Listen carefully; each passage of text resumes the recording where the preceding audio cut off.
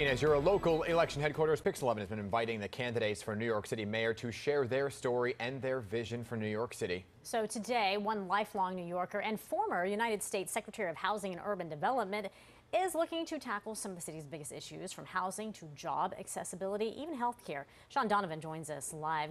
Good morning. So good to see you. Hey.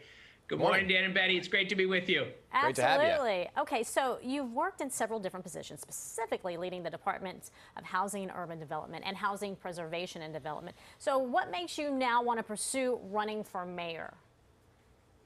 Well, Betty, no one in this race has led through crisis again and again, crisis in New York and crisis in the country the way I have. As you mentioned, I was housing commissioner in the wake of 9/11. When the worst housing crisis of our lifetimes hit this country, President Obama asked me to lead our country back. And when Sandy hit our shores, he asked me to lead the entire federal recovery effort. And I guess because no good deed goes unpunished, he then asked me to lead the $4 trillion federal budget. And just weeks later, Ebola hit. And I ended up side by side with Dr. Fauci, President Obama, then Vice President Biden, making sure it didn't become a pandemic that cost more than 30,000 New Yorkers their lives. So no one has led through crisis in the way that I have, and New York's in crisis. We need a mayor who understands how to repair and rebuild this city. And you're a born and bred New Yorker, right? You grew up on the Upper East Side. I want to get to some of the issues right now facing New York, because in your campaign, Mr. Donovan, you mentioned focusing on providing 500,000 jobs. Boy, do people need those jobs, especially because of the pandemic, right? Quality health care, we learned that. The equity bonds promising to provide $2,000 annually to children under the age of 18. All things that really New Yorkers have needed for quite some time, but have really been emphasized because of COVID-19. How, right? That's the big thing. How do you expect to make it all possible?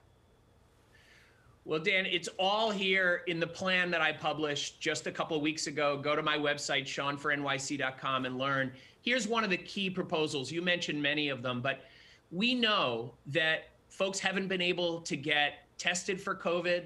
They haven't been able to get their vaccines because they don't have the access to health care in their neighborhoods. We also know that Black and brown communities in particular were hit so hard because they had underlying health conditions, because they couldn't get fresh food. They didn't have parks.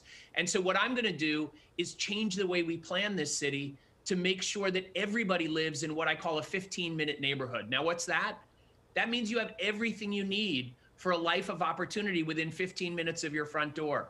A great job, a great school for your kids, transportation to get you around the city quickly, but also the things I mentioned, access to health care that would allow you to get a vaccine in your neighborhood quickly, access to a park or fresh food. All of those things should be available to every single New Yorker. But instead, right now, you can predict a life's chances for a child by the zip code they grow up in, and that's wrong.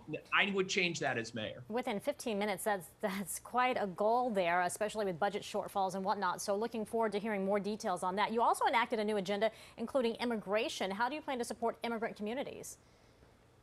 Well, first of all, Betty, I should say, I am passionate about this city because my dad is an immigrant. My grandfather actually was one of 10 poor kids who grew up on the south side of London, went to West Africa alone as a teenager, then to South America. My dad grew up in Costa Rica and Lima, Peru, and came to this city and found opportunity. And so I believe every immigrant and every New Yorker should have that same opportunity. What we need to do is make sure that we're investing in our schools.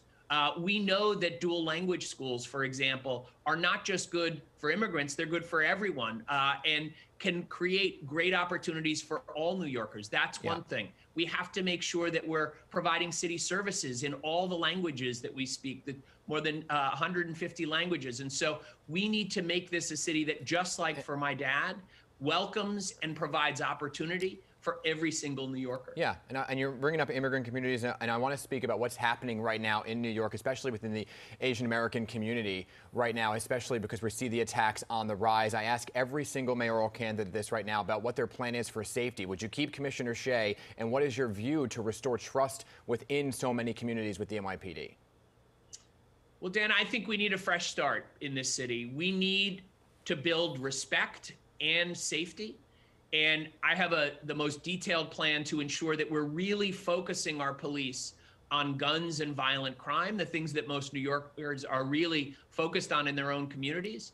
But at the same time, creating the transparency, the accountability to weed out the bad apples and to ensure we're building trust between communities. And what I would say is, New Yorkers don't need to trust me on this. They should look at my record. I'm the only candidate who's worked across the country as part of President Obama's 21st Century Policing Task Force to create real respect and trust.